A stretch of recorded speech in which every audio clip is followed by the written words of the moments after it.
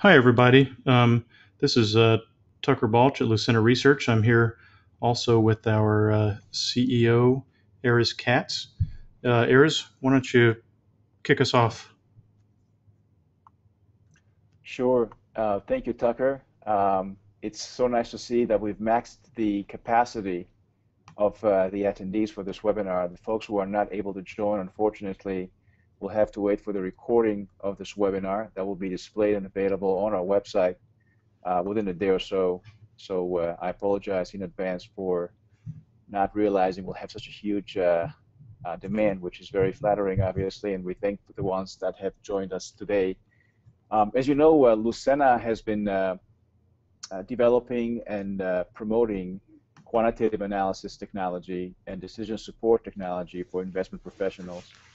In the last year, we have developed several uh, technologies and quantitative analysis tools that allows non-quants, folks who make decisions on investment, discretionary investment in their portfolio or the client's portfolio, to utilize quantitative analysis technology at their discretion using our technology and using our services. Um, I'm very excited to present today some of the best strategies that we have been able to come up with through our own research over the course of the last year. You'll see today some information that is not normally previewed by the wide audience. These are a type of techniques and strategies that are normally kept behind closed doors. And our goal today is to somehow, expose some of the decisions and the technologies that are being advanced through our technology and our capabilities to empower users with this type of technique and technology. Anyway, I'm going to pass on the podium to Tucker, who's going to go over the agenda for today's webinar, and we will play both roles as we present some of those techniques that I mentioned before. Tucker, take it away. Sure. Thanks, Erez. Yeah, I'm Tucker Balch. I'm CTO of Lucena Research. I'm also a professor at Georgia Tech, and Lucena benefits greatly from our association with Georgia Tech, and including the talent of folks that have joined us.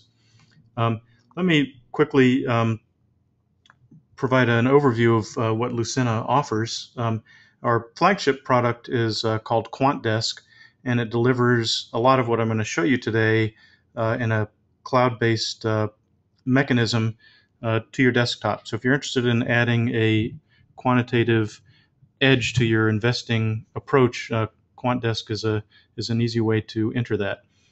We also provide quant for hire services. We've got a staff of very strong quantitative analysts, and we work with our clients to build custom strategies and help them improve their investing process. And finally, we are just now beginning to roll out proprietary, validated model strategies, and we're going to show you some of those today. And this reflects some of what we've discovered really over the last 2 years in terms of machine learning and AI techniques and just general principles of the market. And we're real excited to show you how some of these things work.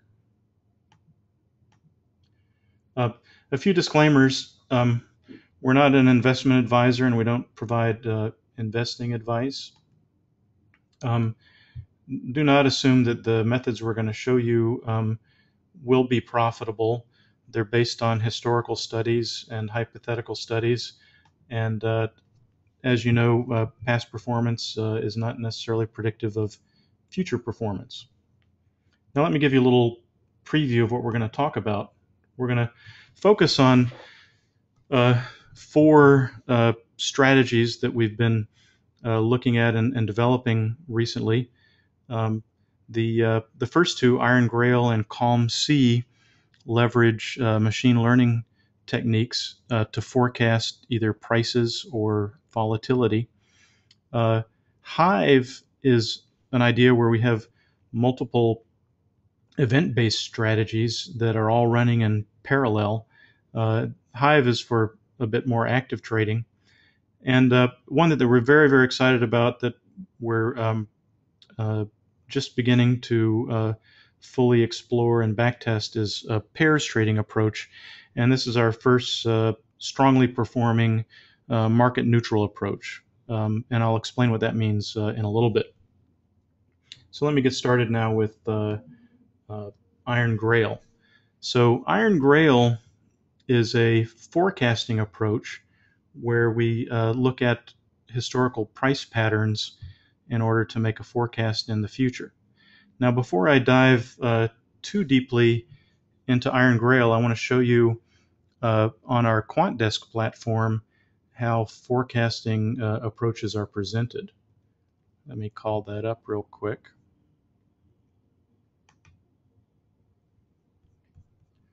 Erez, I just want to check with you that QuantDesk is visible there. Yes, looking good. Thanks, Okay. Tucker. All right.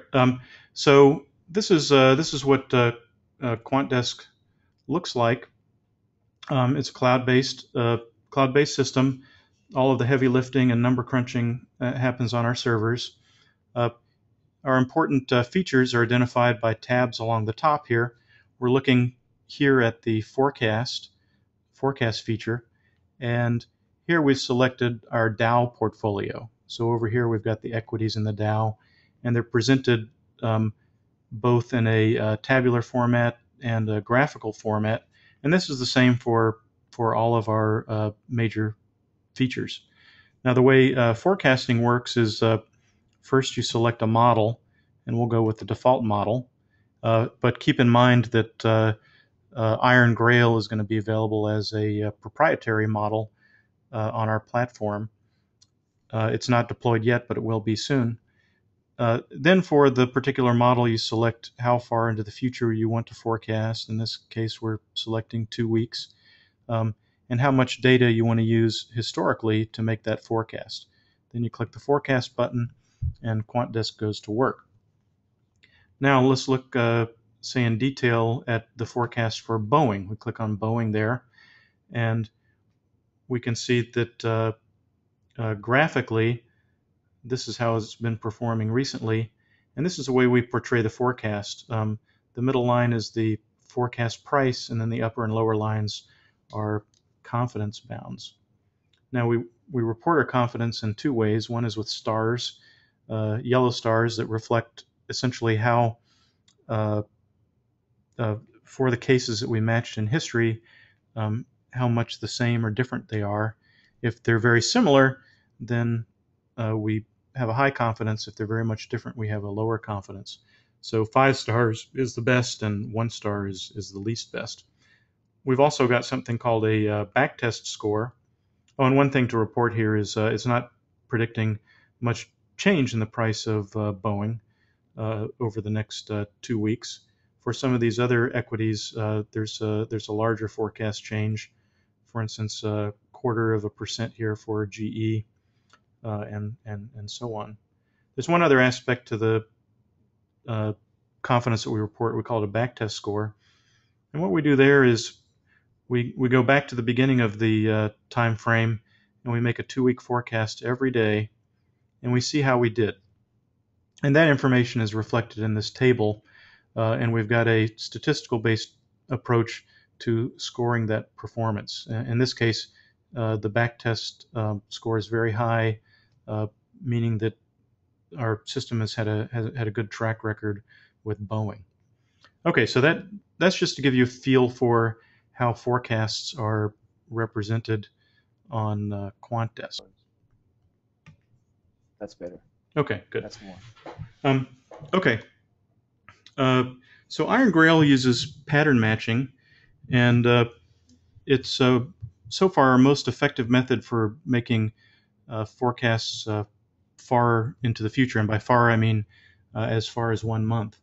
And the strategy I'm going to show you, we've looked both at making 1 month forecasts and 1 week forecasts. Now, how do we do it? The first thing we do is we for a particular stock, we look at its pattern over the last 63 days. So this vertical blue line here represents today, and we go back 63 days to look at its price each day. And for the mathematically inclined, we normalize it to 1 as of today. Now, of course, we want to forecast the future, so we have to look at some data that's going to help us do that. And this is the data that we use. This is an example of one data element in our database that we look at. Now, imagine this is, say, an index card in which we've written down the historical performance of a stock, and let's say we went back 1 month, and suppose this is, say, IBM. So we imagine that this vertical line represents a day at which we're trying to make a forecast. We go back and look at the 63 days of performance before that. But because we're looking back in history, we also know what happened the 21 days after that. Now, at this point in time, a month ago, we had information for all 500 stocks in the S&P 500. So we essentially create 500 of these index cards. And then we go back another day in time and we repeat that process. And eventually we have thousands of index cards that represent a historical performance of the stock before this vertical line and future performance. Now, here's how we build our forecast: is we look at the pattern, the current pattern for the stock that we're trying to predict, and we search among all those thousands of index cards for the 10 best matches to this pattern. And then we look at, okay, and so we're matching this part of the pattern. Then we say, look, we know what happened in the future, and of those 10 best matches, we blend the result to make our forecast. So that's how we make our forecasts. And here's what we do with the forecasts in this particular strategy. This is a long-only strategy, and I'm going to show you monthly rebalancing. But what we do is at the beginning of each month, we make a forecast for all the S&P 500 stocks, and we simulate investing in the top 50 stocks. And we do that once each month. Now here's a simulation of that approach going back 5 years. The purple line is the performance of the S&P 500, and the green line is the performance of this strategy in our backtester or market simulator. As you can see here, we saw a return over that period of 156%, and here you can see the volatility. Overall, the Sharpe ratio for this approach over the 5 years is 0.66, which is not too bad when you consider the drawdowns in 2008 and 2009. And as you can see, the approach outperforms S&P 500 each year except 2011. Now keep in mind this is a long approach, so it is subject to drawdowns in the market, but still it outperforms the market overall. Now, one thing that's interesting about this approach that I want to point out is it's based on price history only, and of course there's many other factors that affect what happens to the price of a stock. And in general, approaches that are technical based or based on price generally have less effectiveness over longer periods of time. But if you turn that around, they potentially become more effective over shorter periods of time. So, for example, if we trade this approach weekly instead of monthly, we get even stronger performance in terms of return, 305%. But we also have much higher volatility and still a slightly higher Sharpe ratio than the other approach. Now, a couple things I want to point out here. is this is this is out of sample in the sense that when we run our simulation, we roll back time and we only allow the system to view data before the particular date where it's simulating a trade. We also account for commissions and slippage. So this is a $100 million portfolio, but we expect over 58 million in slippage, meaning we assume the market's going to go against us when we make a particular trade. So that's Iron Grail. Let me move to the next approach. Next approach is Calm C. Uh, this is inspired somewhat by low volatility ETFs. You might be familiar with the ETF called SPLV. It's an ETF that works in the following way. Each I believe it's monthly. It could be quarterly, but they look at they measure the historic volatility of all 500 stocks in the S&P 500. They then find the 100 lowest volatility stocks without regard to the return, just volatility, and they invest uniformly in those 100 lowest volatility stocks. Now, SPLV has been performing very nicely over the last few years. Also, USMV, which is another low volatility approach, I believe it's by Barra. Anyways, both of those ETFs have been doing well, but they use historic volatility.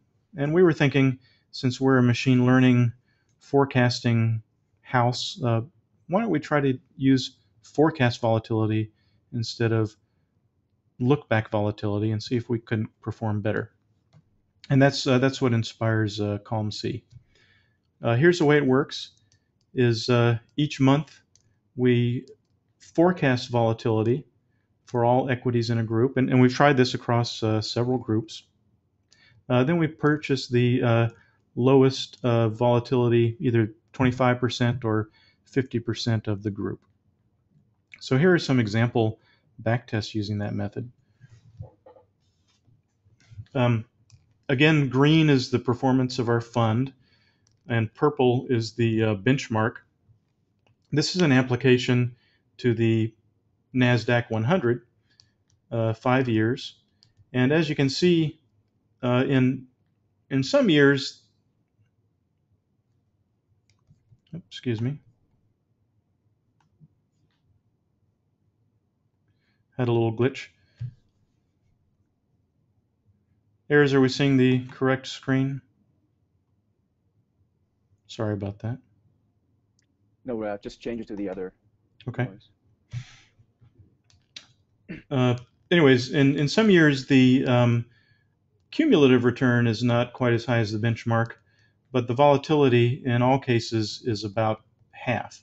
So we've got a daily volatility of 0.86% compared to the NASDAQ 100 that's 1.5% each day.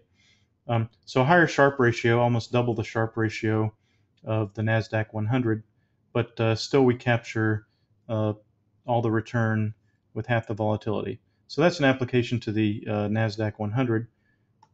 It works also for S&P 500. So this is looking back 5 years at the S&P 500.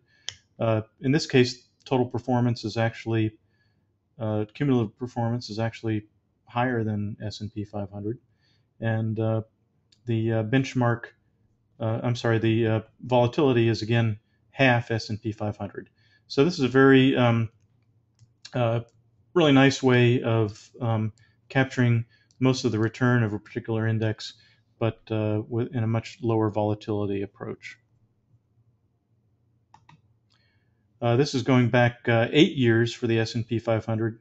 Still strong performance in that case. Now, one thing I want to go back real quick to show you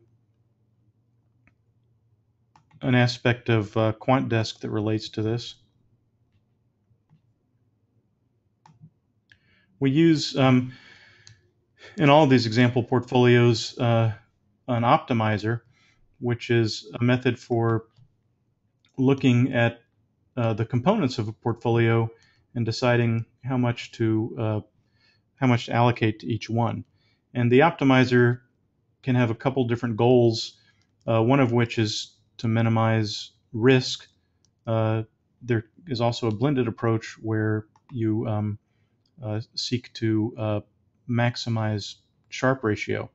But what the optimizer does is it looks at the equities you're holding and then looks at a potential, many thousands of potential different allocations uh, to find one that's better. So in this case, we're aiming to maximize Sharpe, and as you can see over this look back period, where the orange is the optimized portfolio, we reduce volatility significantly, and therefore increase our Sharpe ratio.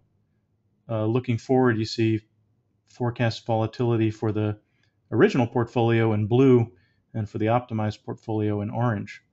Now this is look back, it's optimizing over this look back period, but in the back test that we've shown you, we enter the positions as of the current date and then carry those forward. So we're not cheating in any way when we back test. We enter the positions using only previous information. Uh, the optimizer provides you the new allocations, and you can sort by weights. You can see, for instance, in this case, it is looking for 10% in Microsoft, whereas our earlier allocation was 4% in Microsoft. And in some of the equities, it's actually chosen not to hold them. So that's the optimizer. That's part of a lot of the approaches I've been showing you. Okay.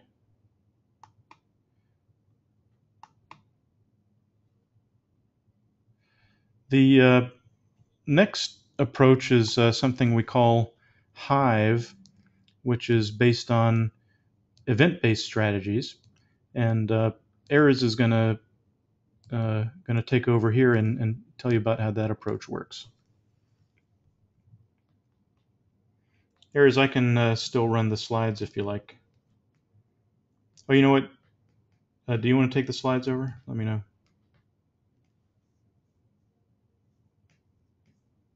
Tucker, why don't you give me control and I'll just show the same slides on my screen.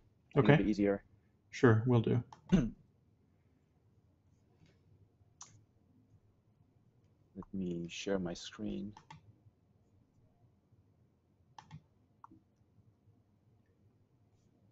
Okay. You should have control now. Okay. Can you see my screen okay, Tucker? Let me check. I haven't shared it yet. So Don't see it yet. Now I see it. Okay, good. Okay, so by the way, if any of you has any questions, please submit those through the panel, the GoToWebinar panel. We'll address those at the end of the presentation. So let's discuss Hive and maybe more specifically the event-based investment approach. So if you think about events, and we've had several seminars or webinars that discuss the event analyzer, the idea behind event analysis is to identify predictive behavior that is derived from conditions that historically had led to consistent behavior of certain equity regime or market regime. So think about very simple approach. If you see a price fluctuation in combination with volume increase, potentially that could be, in a very simple manner, a momentum to the upside, and normally you would see stocks start to move up if the market conditions obviously support that. But you can actually have a lot more complex events, and I'm going to show you two events that we have come across through our event studies. We share those events, and we actually publish those events to our customers' front end, the QuantDesk product, by which they can immediately enjoy the benefits of our research by identifying entry and exit positions to equities that match the event criteria. I'm going to shift quickly just to show you mechanically how it works on Quandesk, and then we'll discuss these two specific events and go into more details. So just bear with me. I'm going to try and bring Quandesk here on the screen and see how it goes. One second.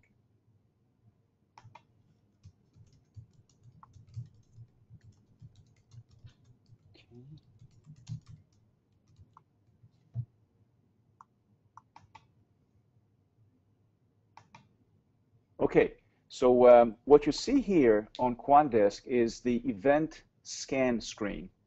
This is real life, by the way. This is happening now as we speak. And what I'm doing now is I'm providing a scan that goes through all my events that I have on my system to identify which ones were triggered today. And you can see that the top one, which we will cover very shortly, describes as Bollinger Bottom Greenblatt bullish. And there are two equities that have been identified earlier today as potential buying opportunities. Just to check whether this is a really true valuable event, you can see that there is a very positive change to those two equities, and they were identified earlier today, and you can see that actually it turned out to be a good forecast on that behavior. What you see below that is the event study graph, and we've talked about it at length in previous webinars, but essentially what it shows you is as the zero line here represents the day of the event, and the line below or before the zero line, to the left of the zero line, shows the behavior of the equity universe that you are evaluating in the study before the event date. And you can see there's a down momentum, there's a big jump, all of a sudden a mean reversion, some call it. And then you'll see basically the whole behavior looking forward past the event date, 5 to 20 days thereafter. The event study was conducted on a year in the past, or a period of time in the past. And then, of course, as Tucker mentioned, we test through a back testing approach a period that is completely out of sample. That's not the year that was defining the event, to see if the behavior really consistently persists into the future. So this is kind of the mechanics of how we submit these events to the user's platform, and then they can see the events themselves. They can create additional events if they want to, and benefit from the results of these events. These are just other events that we have that are more sector specific. You can see a gap up event that has other securities that had come up earlier today. This is real time. So anyway, let me go back to the presentation, and I'll talk more about these specific events and how we conduct the research and how we can apply those to a successful trading strategy. So let me move quickly back to our presentation. So there's really two types of events that I'd like to concentrate on today: the Bollinger Bottom and the gap up events, and there are obviously many others. So everybody knows about John Bollinger in the early 80s. You know, he developed the relative adaptive high and low indicators that basically provide you some sort of an insight based on price movement if you are at the high end or the low end of your value power, of course, relative to your historical moving averages. Without getting too much detail, the short story is that you have three bands. The top bands and the bottom bands are the ones that you want to look at from overbought. If you cross the top band, you're in overbought condition. If you cross the lower band, you are in oversold condition, which basically indicates a mean reversion. What we have done is we've taken an approach by which we identify more than just the Bollinger indicator on its own core, but we've identified additional market as well as indicators that relate to momentum, strength. We combine those from strength perspective with some fundamental information. We use Joel Greenblatt from Great Neck, New York, who in the 50s developed a very interesting approach to how can you create a strong identification from fundamental perspective of companies in the Russell 1000. But in essence, we combine all these things together, and then we go through a simulation through our backtester, and you can see here that it performed extremely well over the course of the last 5.5, almost 6 years. Again, the purple line represents the benchmark, which is the S&P 500. And essentially what we've done here is we've identified through the course of these 5.5 years, every condition against the S&P 500 that indicated a buying opportunity based on crossing the lower band of the Greenblatt indicator, but also crossing it to the upside. Essentially, there's two crosses. You can cross towards the bottom, then cross back towards the top. We identify these conditions where it crosses back towards the top with other strong indicators that are more market and individual momentum indicators. And you can see that the results have been fairly interesting over the last 5.5, almost 6 years.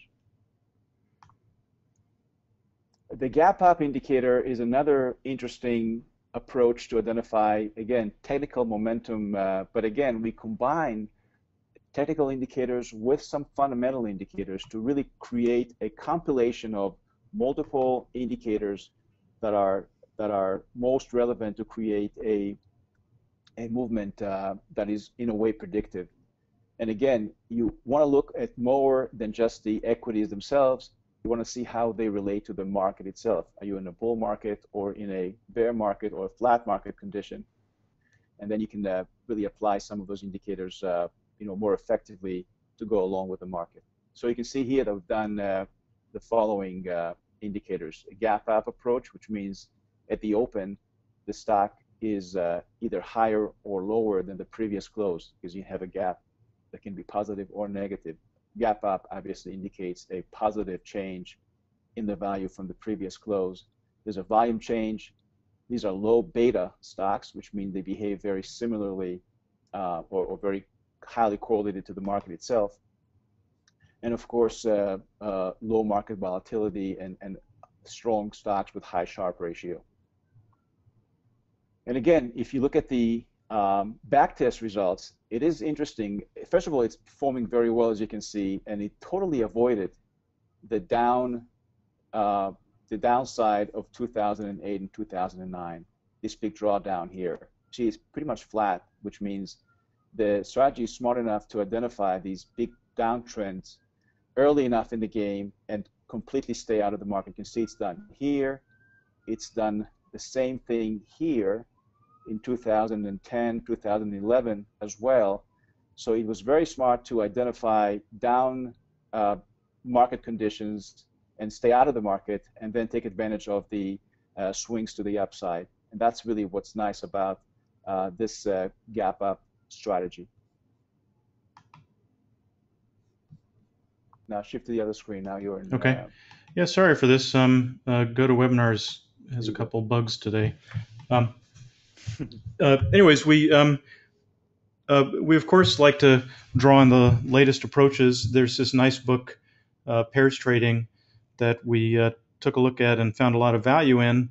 But we always carry things a little bit further. Internally, we've got some highly skilled quants and developers, and we implemented this approach that I'll tell you about that works very nicely.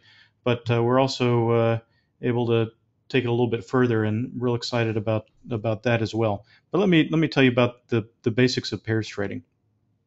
So a first important step is you have to first find pairs of stocks that exhibit the behavior that can potentially be profitable. And as I mentioned before, those are pairs of stocks that tend to move together, and they occasionally diverge apart, but then they drift back towards each other. So you need to have both of those properties for a good pair. Once you've identified pairs that you might look at, you then need to monitor them and look for divergence events. So as an example, the approach I'm going to show you, we look at all potential pairs between all stocks in the S&P 500. So that's approximately 500 squared, which is a large number. And then we monitor all those. Well, we first find pairs that are potentially useful, and then we monitor them every day to find divergence events. So let me show you what that looks like. Here's an example an example pair that our system discovered, and it's Cisco and APD. And in this case, Cisco is the red line and APD is the blue line.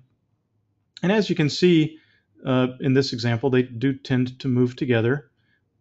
Sometimes they spread apart, but then they come back together. So our system identified these two pairs in this up market. And on this date, which is February 27, so we focused on the year 2009, the system noted that they diverged, and it entered the pairs trade. Now, the pairs trade always involves going long one stock and shorting the other stock. So in this case, Cisco it didn't go up, but relative to APD, it went up. APD went down. So in this case, the system is anticipating that APD is going to go back up and Cisco is going to go down. So we short Cisco and buy APD on February 27. Now, as you can see, over several days, they converged back together. And at that point, we exit the trade. Now, note that this was a upward trending market, and we made money. Now, it turns out, yes, because we shorted Cisco, we lost a little bit, but that was offset by the gain with APD. There was another trading opportunity when they diverged on March 20, and in this case it was inverted. Cisco had diverged down while APD had diverged up, so we shorted APD and bought Cisco, and then as they converged, we made the return. Now, the reason the long and short is important is because that provides you immunity to the direction of the market.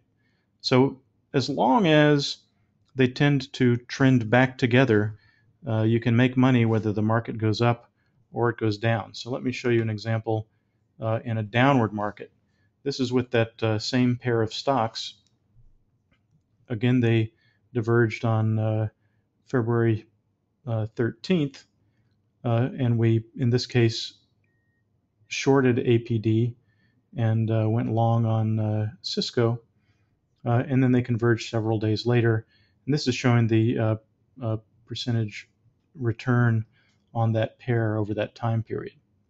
So as you can see, you can make money in a downward market and an upward market, and because you're balanced long and short, you're immune to major down moves in the market. Of course, you also don't make as much money in a strong upward moving market, but overall it's a substantially lower risk kind of approach. Here's a little bit of detail, a little bit of the underlying mathematics of what we do. And again, this is based on the book we showed you. What we do is we look at each potential pair of stocks, and we perform this analysis for them. So the horizontal axis represents for each day the price of one of the stocks, and the vertical axis represents the price of the other stock. So this particular point here represents the one particular day and the price of the two stocks. Now you can see that they, on any particular day, they tend to follow this trend line, and we do a linear regression to find this trend line, and that is essentially a model of the relationship between the stocks. Now, if we look at over time, imagine, let me go back one moment. Um, the what happens over time is if there's a large divergence, it's essentially would be represented by one of these dots being away from that line, but we assume that it always drifts back. Now, if we plot that relationship over time, this is what you see. So this middle line represents uh, essentially that they're they're exactly moving in sync, and a big divergence up here represents that they've moved away from that model. So uh, what we do is we look for those big divergences as trading opportunities, and then we look for it to come back to zero as an exit. Uh, so one thing to mention is the way that we score the potential pairs is we look for those pairs that are highly correlated, but also have uh, somewhat of a standard deviation because those standard deviations provide trading opportunities. Okay, so that's how we find the pairs and how we look for the trading opportunities. So these back here are the specific trading opportunities in 2009 for Cisco and APD. Um, so when we exceed essentially one standard deviation, that's a signal to entry. And when we cross back through the zero line, that's an exit. Here is another trade entry and an exit, um, another trade entry and an exit. Um, Now, in terms of how that works over time, here's our back test through 2009. The important thing to note is it was essentially immune to this strong drawdown. It in this initial part of the drawdown, it didn't make money, but it didn't lose money either, and that's the key value of a market neutral approach. Uh, but it continued to make money throughout the rest of the year, uh, essentially gaining 30%, while the benchmark S&P 500 made 21% over that period. It's got much lower standard deviation than the market, so lower volatility, 0.73 versus 1.7, and a higher Sharpe ratio during this period, Sharpe ratio of 2 compared to market of 0.86. Now, as I mentioned before, we also like to innovate in-house, and after implementing this method, which of course we're very pleased with, we devised a modification to this approach that enables us to find even better pairs. Uh, I can't give you details of that approach because it's proprietary, but by employing this method over the same period, you can see that we have even higher performance, significantly higher. Um, and this is primarily based on an approach for discovering the pairs in a slightly more innovative way. We call this approach Hermes.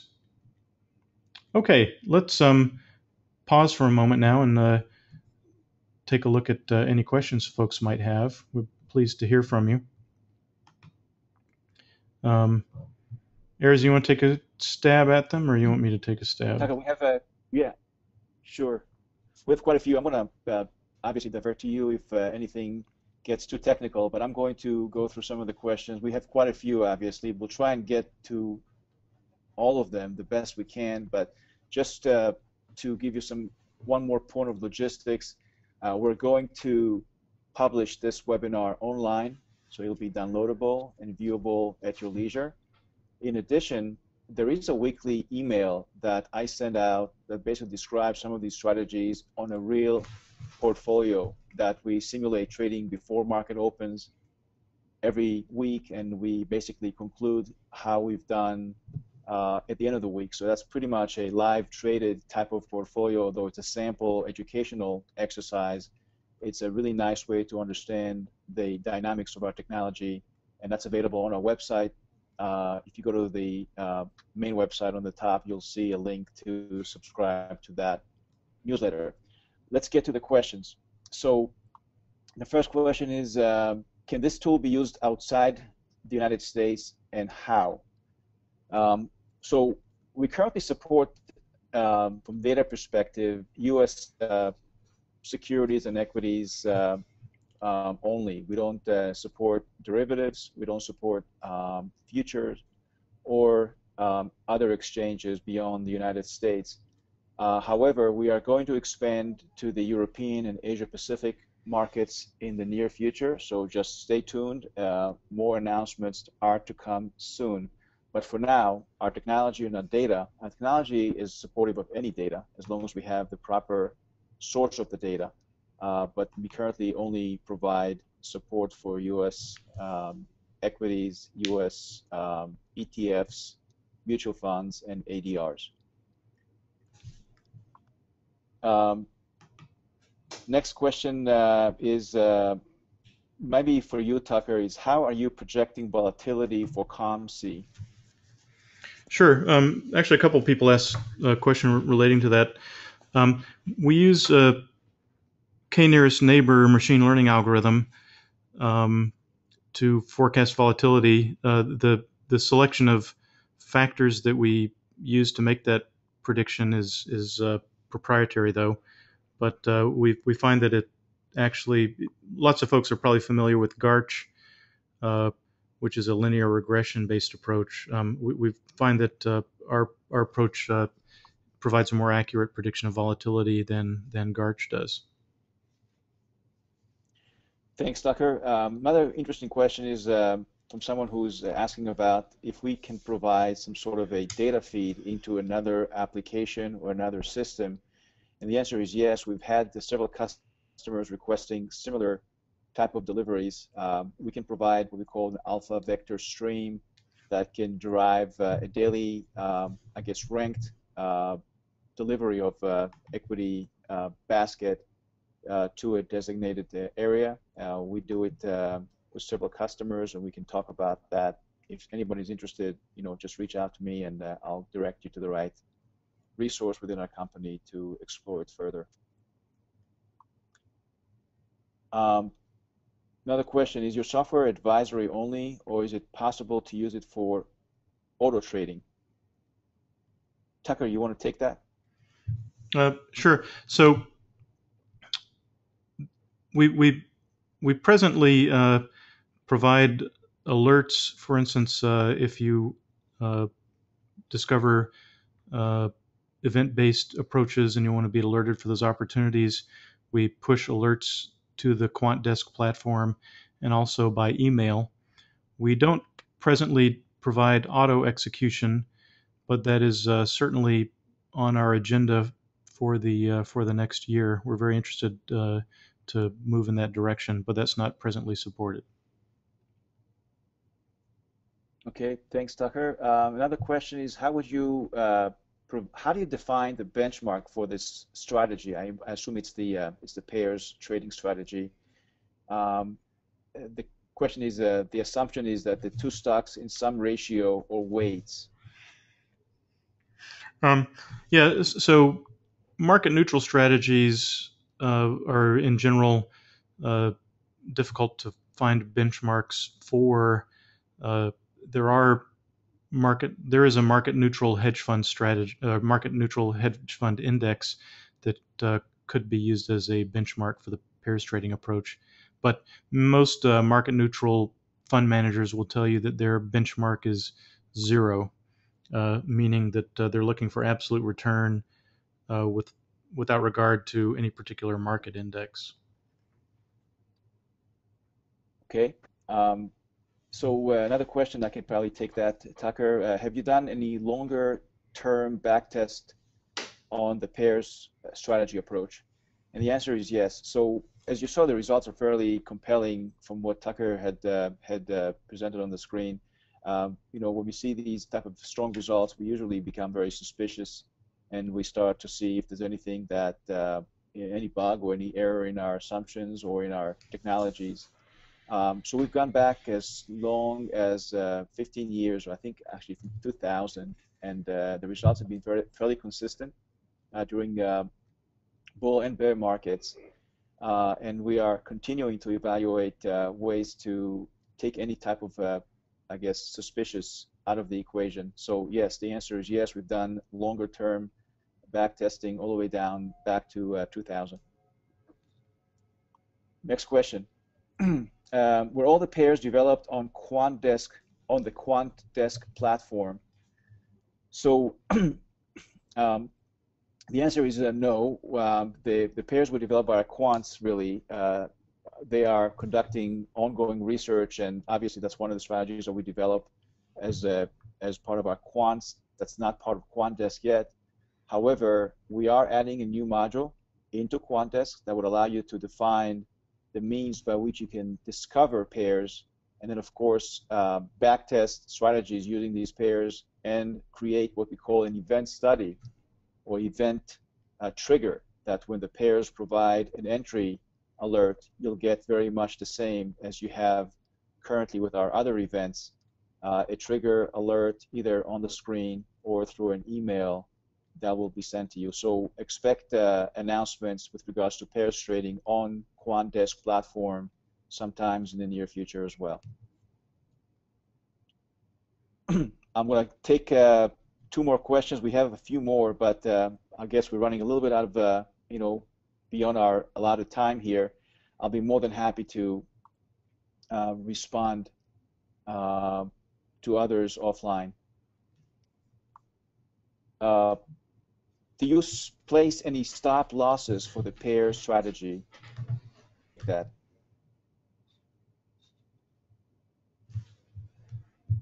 Tucker? Oh, I'm sorry, you dropped out. We have looked at stop loss for the pair strategy. Our initial result indicated that it didn't improve performance, but we also have an exit date. So if we don't see the profit develop before the exit date, we exit anyways. So in some sense, the stop loss is implemented by the fixed exit date, which we tend to see is about 20 days. Okay, I think this is the last questions, and there are quite a few more. I'm going to respond to you guys who have not, and I apologize for not being able to capture all the questions here, but I'll respond to every single one of them individually after the webinar is completed. Do you also incorporate other sources of data for identifying correlation? For example, tweets, I guess social media buzz, or other type of proprietary data sources? I'll take the first approach to answer, and then Tucker, you can probably complete with anything I'm missing here. Sure. So our data, we have three sources of data. We have obviously technical data that's price volume based for the most part, and all the permutations of price volume information. We also have a complete set of fundamental data that is primarily on the behavior and the accomplishment from earnings and performance-based indicators of corporations. And the third source is what we call third-party proprietary data. So we have a whole variety of data that we evaluate on ongoing basis, and we evaluate the quality and the predictive value of those data points. So we've assessed social media buzz or sentiment, as well as other types of information such as insider buying and selling information, as well as supply logistics that corresponds to supply chain, how one supplier can affect the behavior of its vendors, or how many suppliers can affect this whole chain of suppliers to a given vendor. So we evaluate these type of things on an ongoing basis and incorporate them into our slew of indicators. We have about 300 or so indicators that describe an equity in any given time. Tucker, would you like to add anything? Sure. Yeah. So aggressively adding new sorts of data, for instance, fundamental indicators, the Greenblatt indicator, which is based on fundamental data. We've got a great additional proprietary data feed based on insider buying and selling. And we're also ramping up uh, another indicator based on a machine learning approach called support vector machines, or SVM, with one of our partners. So look for an announcement with regard to that. But yes, in general, we can add any sort of data feed as long as it as long as we can make the relation to a particular uh, stock and ETF symbols. Okay, I think we've exhausted the full hour that we have allowed ourselves. You can find us, by the way, on Bloomberg. We have 4 of our applications available on Bloomberg on the app portal platform. You can see on the screen the keywords that you can use to access any of our applications on Bloomberg. And of course, you can use us through our web interface by going to lucenaresearch.com. Thank you so much for your time and your support. It's been a great year for us, and we are extremely excited to continue to support you for years to come. Tucker? Yes, thank you very much. We sincerely appreciate your time. We'll make this webinar available online, and we'll also follow up with folks individually on the questions we weren't able to answer.